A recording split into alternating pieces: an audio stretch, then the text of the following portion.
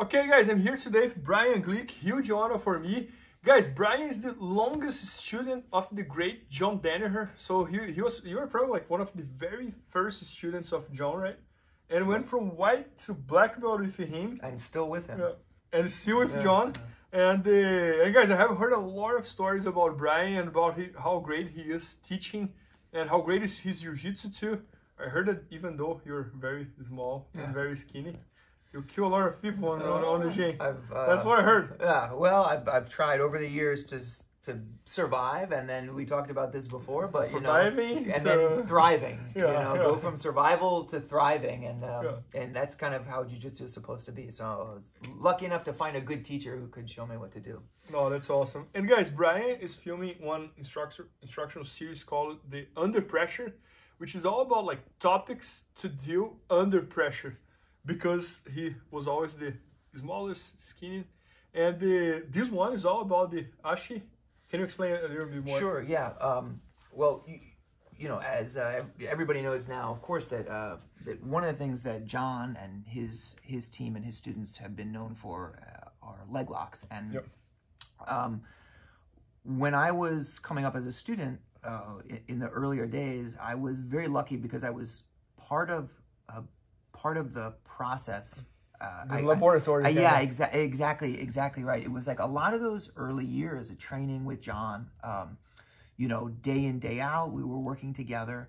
It was like watching someone, you know, in a lab. And there was a kind of like research and development sense about how he was approaching his work with leg locks.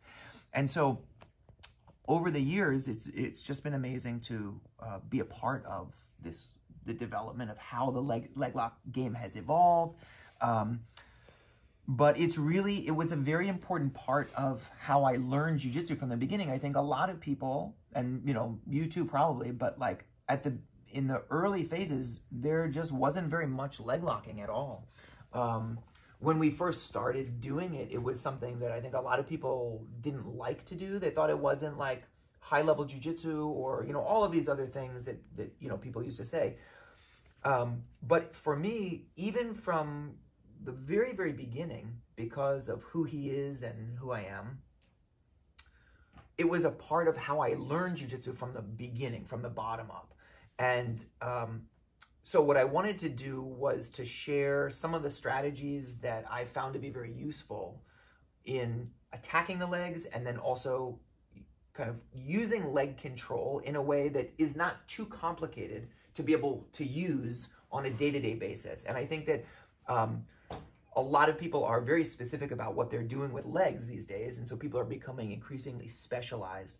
But I think there are a few core principles behind leg locks that anybody can use, and it doesn't matter whether you are not flexible or you are flexible or you're bigger or you're not bigger. You can find a way to make these things work for you, and so that's really the focus of what we're doing. No, and just in the other video, you were showing me the concepts of how the clamp and the leg entanglements are exactly the same position. Yes, that's right. And that blew my mind. You know, like, I was like, that's incredible. Yeah. But anyways, Brian, can you show some examples of like the Sure, yeah. So, you know, one of the things is understanding, I think, where and how we enter into the legs, because people understand leg locks as being particular submissions or particular ways that people go, but there are plenty of different situations that we need to become familiar with. We're like understanding where our partner is and like how they're behaving. So a good example is if we're working here from a butterfly guard and our partner's seated, we used to feel very comfortable kind of just kind of shooting in on the legs. But if you know what leg locks are, of course, you're not going to allow me to come forward and start to attack you. So often what we would do was allow our partner to come and get control over our biceps here, and we would take a tricep grip. And then from here, it was all about shooting through underneath so that we have the ability to bring our hips under our partner and really elevate. We can kind of rock back and start to lift. So the idea is, of course, that now, even though you're much bigger than I am, I'm able to hold you up using my legs, and now I can use the inside position with these arms to misdirect you and start to drop you down into positions where there's not only am I able to attack the legs here, but if you'll notice, your weight is not on me at all. Yep. So the issue of pressure is no longer an issue because you can't come back forward into me. And so this was like a classic this is a classic example of taking a position where someone was really pressuring into you and using it to your advantage. Now from here, of course, we have attacks to our partner's legs. We have reaping attacks to the inside. Or if we feel like the person is skilled and coming back into us, we have the ability to scoop, control, and maintain a connection with our partner for an attack on the rear side as well. So this is an example of how we can take a situation where you're much stronger than I am, much bigger than I am. And when we're working here, if I try to hit an arm drag or if I try to heist up, it's very difficult. You're going against like almost like dual, someone much bigger than you. And in a lot of cases, you're looking to come forward very aggressively here and steal inside position and body lock. So whenever we can get to a place like this and draw our hips in, we're learning that getting underneath a person makes them much lighter. And now from here, we can choose to attack either leg, whether we choose to attack with heel hooks or we choose to attack with straight ankle locks and moving into positions where we can really finish with some effectiveness.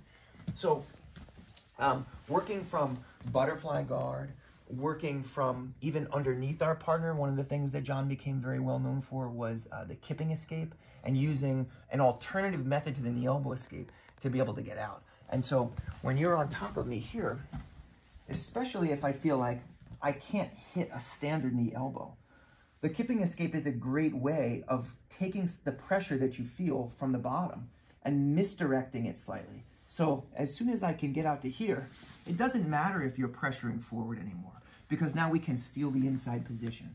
And this is another great example of how we can use, kind of manage someone's pressure to start to look to attack the legs. And whether we have toe holds from this position or heel hooks, or in some cases, if we feel like we can't attack with our submissions and you drive this leg flat here into the floor, now from here we have opportunities to come through and start to look to off balance our partner.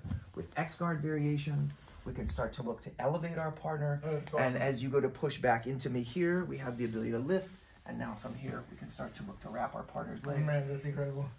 And use this to start to come up. So we have a lot of different ways of entering into the legs, and again, like as we've been talking about, it's the way that I learned leg locks was really around preventing bigger people from putting a lot of pressure.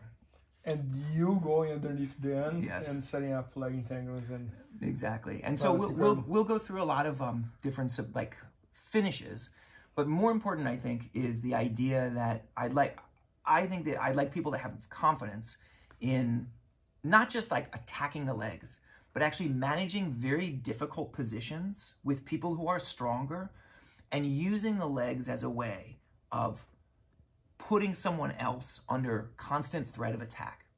Okay. And this is something else that John really drilled into us over the years, but it's hard for someone to hold their leg, like to hide their legs from you. Yeah.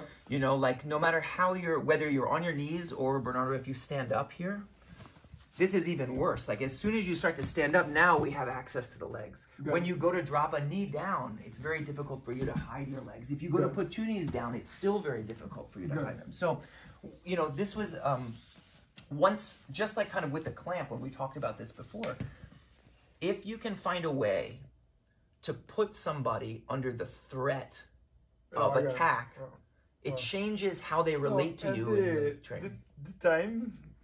The way I find someone really knows what they're talking about is when they start talking about all the ifs, you know, like as you mentioned here, if you're standing, if you drop your knee, if your knee is on the ground, that's like, okay, he knows every single, because for example, on the positions that I'm good at, like half guard, over under, you can ask me any if situation and I have an answer like boom, boom, boom, boom, boom. So I can see that you built the same thing with the leg entanglements and that. Yeah. And Brian, we showed that in the other video as well, but it was so cool to see. Can you show everybody here, again in this video, how the leg entanglements and the clamp, which is what you showed in the other video. Yes. It's exactly the same position. It's exactly the same. That was like, I was like, oh my God. Yeah, so in the previous video, we were talking about using the clamp, and if you understand the clamp, you know that the clamp configuration is a way of managing this distance where we're very close to each other. So a lot of times it starts out in a situation where like you're chest to chest with me here, exactly, and you've got like an underhook here and you have the cross face, and I move my body out into a position that looks like this. And if you look at the configuration, we have a knee in front of the shoulder that stops forward pressure. We have a leg over the back that when we join our heel and our knee, we have a closed circuit, and we have the ability to provide pressure behind our partner's shoulder. So actually, Bernardo, if you go to pull away from me in this direction, it's very difficult. Yes. If you go to take your head up, it's very difficult Yes. to escape. If you go to drive forward, you can't. So we have a lot of control here. When we look at how Ashi Garami looks, we see that it looks almost identical. And if you offer me this leg, please. Once we're here, we have exactly the same sort of configuration. We have a knee in front of our partner's hip. We have a knee behind our partner's leg. And as you go to advance forward into me, amazing. you can. As you go to drive, turn your body this way, if I don't want you to, it's very hard. So we have the same kind of directional control here. And the idea is that this is, these two skills are directly related to one another. And I think one of the things that's often missing from people's development as jiu-jitsu practitioners is seeing not just things as being different, a bunch of different situations, but rather seeing how they're similar. Yeah. Finding the overlaps between each other. Exactly. So we're going to talk about that a lot in this video, how understanding one thing will allow us to better understand Clamp, something else. Half butterfly, and that's legs. incredible. Yeah. No, that's incredible. Yeah, so guys, Brian is shooting this series which is called Under Pressure, and I think he's the perfect example for that because he's small, he's skinny, and all his life, all he did was dealt with pressure. And this instructional video is all about the Ashi Garami, leg entanglements, and etc. And it's going to be at IBJJFanatics.com very soon. Maybe by the time you're watching, it's already there. So make sure to check that out. And I hope you guys enjoy learning with Brian as much as I did. So thank you, Brian. Thank you, Bernardo. Awesome. Please help me out to grow my YouTube channel. Just click subscribe. And to watch more videos, just click under see more videos. I hope you enjoyed. BJJFanatics.com. Use the promo code YouTubeFaria to get 10% off any instructional video. Improve your jiu-jitsu faster.